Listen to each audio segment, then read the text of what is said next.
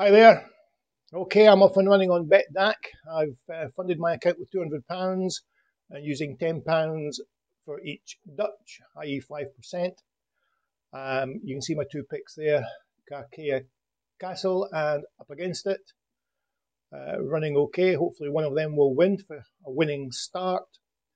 The plan with BetDaq is to each day look at my balance and use 5% as the stake. So hopefully that will compound on its way, and we'll see that increasing fairly significantly, fairly quickly.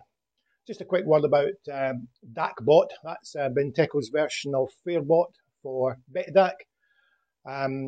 Like many software developers at the time, that looks as if it's BF1.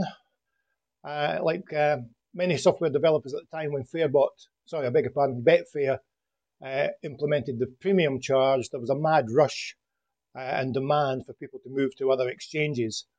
So lots of developers produced corresponding software for BetDaq.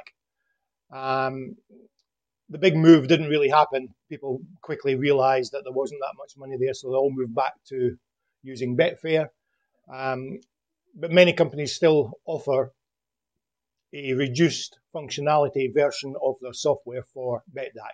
And this is Benteco's version called DaqBot.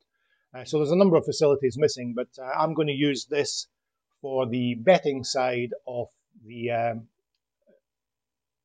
pace map thing I've been doing over the past few weeks, just to keep those bets separate from the trading aspect.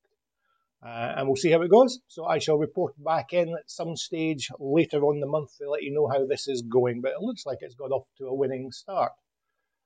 The balance hasn't been refreshed as yet. I'll let you know. Cheers.